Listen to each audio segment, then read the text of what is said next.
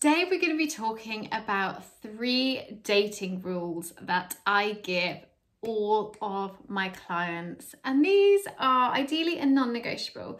Now, January and kind of the beginning of the year is always a bit of a time where people start to rethink their dating tendencies. They get excited about meeting somebody, and kind of having had a bit of a break, some people feel raring to go. But I know that dating can also be a cause of anxiety, and especially if you've been disappointed more than once, people can actually dread it, which is something that I've definitely felt myself, might say for myself even. So I think, especially over the last 2 years, the pandemic situation has definitely taken a bit of a toll on our love life. But I know that so many of my clients are really excited to start this year with a clean slate and get serious about meeting somebody, but more importantly, get serious about having fun when it comes to dating and romance. Because believe it or not, it shouldn't be a chore. It shouldn't be something you have to do. It shouldn't be something you absolutely dread. It should actually be fun. So today I wanted to give you and talk you through the 3 rules which can help significantly improve your chances of having fun and getting yourself out there.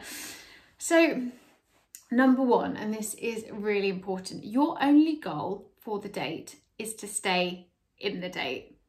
Now, what I mean by that is, what I see and what is quite common is when we're dating somebody and when we're on a date, our mind tends to either race ahead, so we're kind of trying to foresee whether they would be our perfect match 10 years down the line, or we get so overexcited because we've met somebody and there's a bit of chemistry, there's a spark, we find them attractive, and we kind of almost don't listen to what they're saying, we just walk ourselves down the aisle.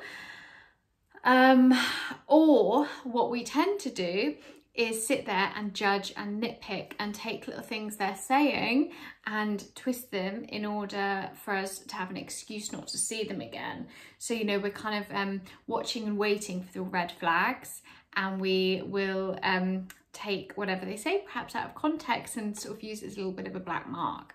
So we're judging, we're assessing, or we're kind of not in the date because we're somewhere else entirely, thinking of what could happen, where it could be. Now, what it actually means is, more often than not, you come away with a bit of a false sense of how it went and how you actually felt about them.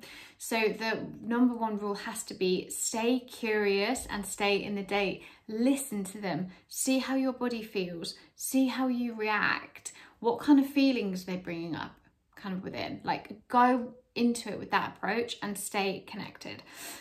Number 2 is, do not audition for the role of the girlfriend. Now, I've definitely been there, and I'm sure you have, but look, you shouldn't be trying to sell yourself on a date as a perfect girlfriend, and you also shouldn't be trying to win a second date, you know? It's not about having to laugh or smile in the right places, or saying the right thing, or doing the right thing, or, you know, worrying about if you know, have a double chin from a certain angle. I want you to go into the date asking whether they are right for you, and focusing on actually whether you like them, whether you want to see them again. You know, that's your kind of aim, isn't it? You want to meet somebody, see how you feel about them, and actually see whether you like them enough to kind of explore it further. But try not to immediately jump to the space of feeling like you've got to win them. And that, you know, letting your self-worth get wrapped up in whether you get that second date, because it is a dangerous trap to go down.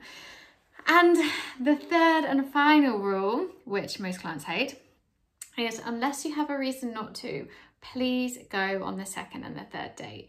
It is so difficult to know if somebody is going to be right for you after an hour or a couple of hours. And I think in the age of not wanting to waste time, we are very, very quick to write people off, or we say there's no chemistry, there's no spark, you know, we can't see ourselves walking down the aisle the moment we've met. But love doesn't really work like that. In fact, I think it's 11% of people said they met somebody and instantly knew, which means about 90% of us, it is a slower burn. So don't write people off. You need to give yourself time and permission to get to know somebody, to see whether you're compatible and to see whether there are the qualities there that actually you would fall in love with. So that is it for now. But yeah, let me know. Please like, subscribe and comment and let me know your thoughts and whether you've got any other questions from there.